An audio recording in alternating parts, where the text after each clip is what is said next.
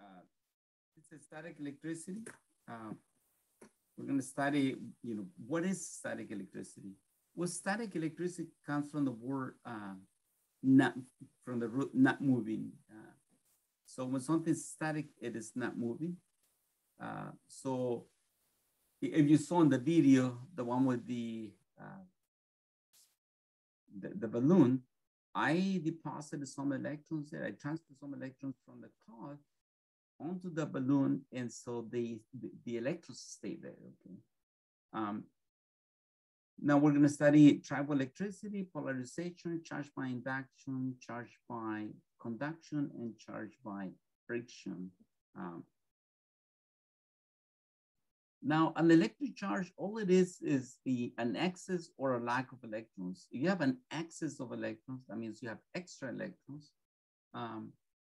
Then we have a positive charge. So oh, there it is. So a positive charge is when you have a lack of electrons. And so then you have a positive charge. So let me draw something in there so we can get an idea. So again, we are talking about conductors right now, conductors and insulators. So if I have an object here, say I'm just gonna put that balloon. If I deposited electrons, we say that we have an excess of electrons. So we have a negative charge. So negative charge.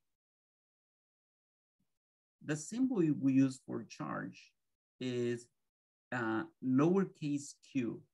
Now, a lot of the books use capital Q. Capital Q is for thermal electricity. It's just people have become so relaxed now. They don't respect the rules anymore. So we have a negative charge there. Now, if I remove electrons, like from the piece of cloth, let me put the piece of cloth in here. The piece of cloth, we remove some of the electrons. So we put the electrons in here. And so the piece of cloth became positively charged. And so again, why? Is because it is missing electrons. Okay? And so if you have a positive and negative, yeah, you have a neutral charge. But when this atom loses its electron, then it becomes positively charged. And the one who gains it becomes negatively charged. Oh, let me, ooh, sorry. I did something wrong.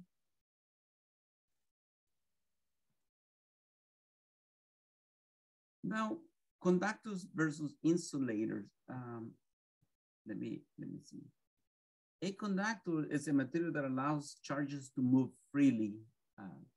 And the most common conductor will be a metal, like copper, aluminum, iron. We also have some liquids, and you have salt water, you have lemon in it. We'll see later on. You can actually build we're actually going to build a battery so you can see how electricity powers things. So when these charges are transferred to a conductor, the charges distribute themselves evenly throughout the substance. So if you have a conductor, and so say this is a conductor, okay, and you put a negative, let's say you put 6 negative charges on it, yeah, like this. Well, what they will do, the electrons repel each other, and they want to be as far as possible from each other because there is this repulsion force. And charges distribute evenly throughout the conductor. If you put a positive charge, actually remove negative charges from it, then they distribute evenly also throughout. So this is very important. You need to memorize this because we're going to need that. Yeah, the charges distribute themselves evenly throughout the substance in a conductor. Write it down. Put a big mark in there. It's a big thing in physics. An insulator, like a balloon, like a PVC pipe, any plastic rubber, those are insulators. The electrons are super difficult to remove. That's why we gotta use some force of friction. Oh, and so, and when I remove electrons or I deposit electrons into a substance, they stay there. And that's why we have the name static electricity. You know, the electrons that you place there, they will not move. Now, in a conductor, they will move freely, and that's why you get this effect where they repel each other. In here, they will not, okay? So again, that's another big thing. In an insulator, like plastics, rubbers, the electrons do not flow. They stay in the same place. And because this is static electricity, we're gonna study, what happens when you don't let those electrons or lack of electrons flow, okay? Most of the students know by the time they're in 5th grade that like charges repel and opposite charges attract. So you have a positive charge and a positive charge, they repel each other, they feel a force of repulsion. You have a negative charge and a negative charge, they repel each other as well. However, if you have a positive charge and a negative charge, so a positive and a negative, then they attract each other. There's a force of attraction. Now, this is only true in physics, okay? In real life, you don't want somebody different from you. You want somebody as alike as you as possible. We also have the low conservation of charges, and same as the conservation of mass, conservation of energy. Electric charges cannot be created nor destroyed. They can be transferred from one location or medium to another. So you can have a sphere, and you can put a charge on it, and but you're transferring electrons from one to the other. That's all you're doing. Now, there are several ways you can charge an object. You can charge it by induction. Before we talk about induction, let me talk about polarization. In polarization, let me put the text in here. Polarization is the separation of charges. So it is the separation of charges, under the presence of a charged object. Under the presence of a charged object. That's what polarization is, okay? And you saw the balloon, you saw how it works. And so what I did in there, let me draw this. So this is the wall, yeah? And so this is the wall. And then I put the balloon right here, yeah? Well, when the balloon came in with a negative charge in here, yeah, what it did, it polarized the wall. So the wall, what it did, it repelled the electrons, yeah? And then it left this side with a positive charge. So it basically, when you have a molecule or an atom, you got an electron, what it does, it pushes away the electron to this side. And so you still have your proton with a positive charge here. And so the electron just happens to be on the other side. You can also do this, the same thing with water. Water has an oxygen and it has 2 hydrogens. You can polarize a molecule of water and kind of move this. Now, if I ground, let's suppose I have a metal. It's okay, so we have a metal sphere. We're gonna insulate it. So it's metal sphere, and we're gonna insulate it. And so if I polarize this, so let me show you. This is called charging by induction. It's really difficult to do. We're gonna do a lab on this. And so say you have a negative charge here, okay? And then, and the presence of the negative charge, what this does, this becomes, it repels the electrons, and this side becomes a negative pole, and this becomes a positive pole. And that's, I'm polarizing it. Now, if I ground it, grounding means you place the object, you can touch it. You touch something that is much larger, like I can touch it with my finger, but this is the symbol we use for ground. So that means ground. When you ground something, either electrons can flow this way or electrons can flow this way. Well, how do you know which way they flow? Well, there are two rules. One of the rules says only the electrons flow. So let me write here the rule, only electrons flow. Why is that? And you need to internalize this. Now I say you need to really understand this. It will save you a lot of grief later on.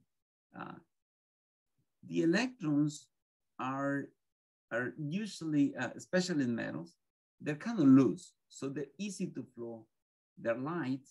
Now the protons are bound to the nucleus. So you need a nuclear force to remove them. We're gonna see an exception later on. And so also the protons are 2,000 times heavier than the electrons. So we know that for a fact. So you have to know this rule. Only the electrons flow. B, yeah. You need to remember the law of conservation of charge. Well, the rule actually in this case says for every electron, so for every electron, there is a proton. Electron, there is a proton. There is a proton with a positive charge. So we need to balance the charges. So look at this. For every one of these protons, there is an electron over here.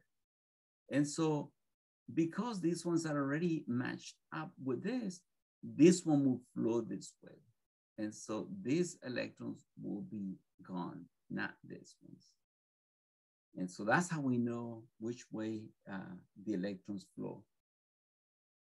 If we cut the ground, so now we remove the presence of the polarizing agent. So we ground it, then remove the ground now. So remove ground, that's the next step.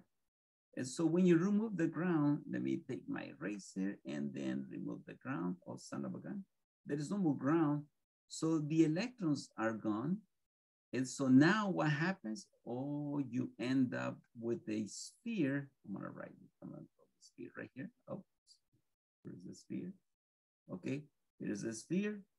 Now the electrons are gone. When I remove the presence of the polarized agent, which is the rod, I end up with the positive charge. And so again, here is the rules. If you can follow this rule, it will be super easy to understand all of this. Okay. Let's do a different, not analogy, a different example. What happens if we put a positively charged rod? So say this is positive, so this is plus, plus, plus, plus. And we put it in here. Well, the electrons, only the electrons flow. So the electrons we pull on this side from these protons. So these protons will have, remember this is metal. This is a metal now. Yeah, it's not, so it's a conductor, not an insulator. So the electrons will flow this way. Now, when I ground it, let's use a different ground. Let's use a blue ground.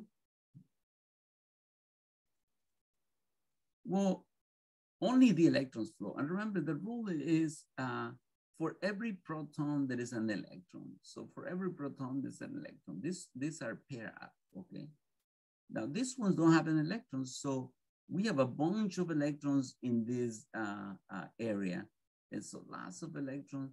So the electrons will flow over here. Oh, and so now each one of these protons will have an electron. Now, so what happens if I cut off the ground? So I'm gonna eliminate the ground now.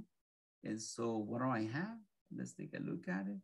So now I have a rod, not a rod, a sphere with an extra, with extra electrons. What? Yep. So I have an extra electrons. And so when I remove the presence of the polarizing agent, so I remove this, I end up with a negatively charged sphere, okay?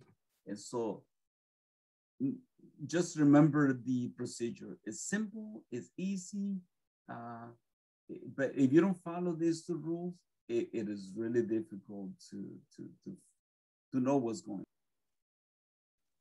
Now, if you bring a rod that is now that is negatively charged, and this time you touch, yeah. At first, when you bring it close to it, all the electrons flow to this side, so you end up with a negative side, so a polarized side. You know, you end up with a negative. Let me see, a negative side on, and then or pole, and a positive pole. Now, if the rod touches the sphere, the conductor, then what it will do, it will, remember, only the electrons flow. You can understand this, it makes it super easier. So these electrons will flow over here because the protons, the positive charges will attract these electrons. So when you remove the rod, let's say you remove the rod, it may have no more electrons. It may be neutral, or it might have just a few electrons, so still be negatively charged. And this one will have a few of the electrons. Oh, so you now have a negative and a negative, and they, you know, they'll both be negatively charged. This is called charge by conduction. We saw this in thermal energy, you know, thermal energy transferred by conduction. Well, electrons also transfer by conduction, okay? So, and that's what we call charge by conduction. So we saw charging by friction, that's when you rub things. Charging by induction, you bring something close. Anytime you bring something close that you don't touch, then that is called induction. And then this is conduction. Let's take a look at these examples. I have two conductors, okay? And they're both neutral.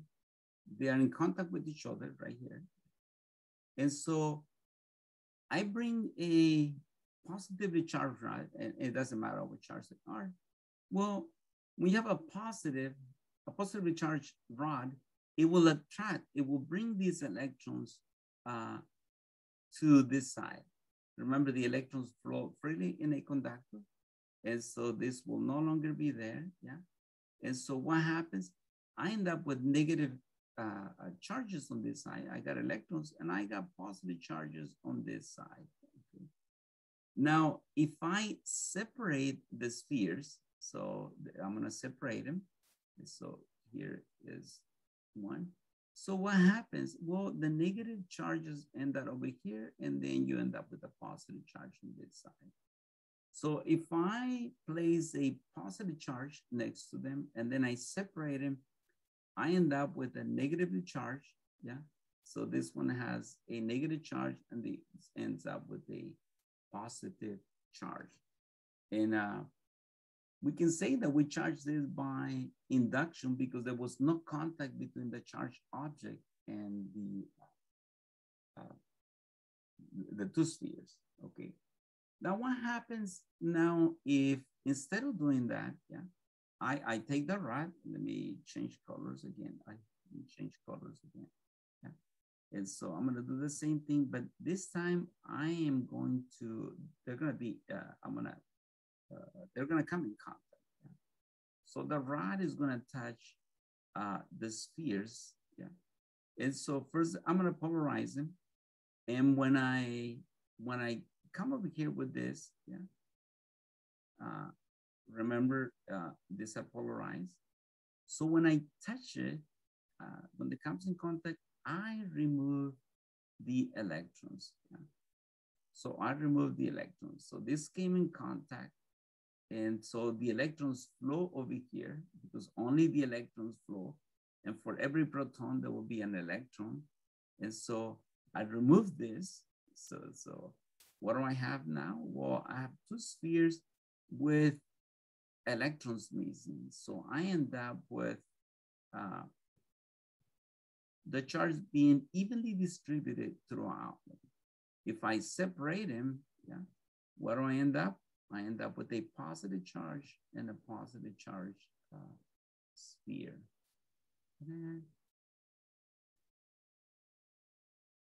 And so that's the difference when they just become in contact. So this one, we polarize it, the first one. The second one, we actually charge it by conduction. And the first one by induction, even though there was no ground.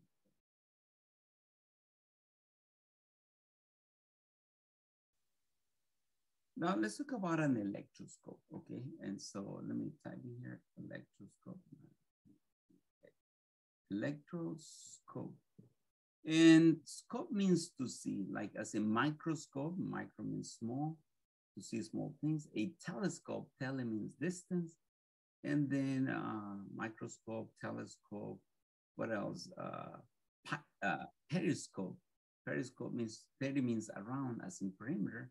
And so that's to see the effects of electricity.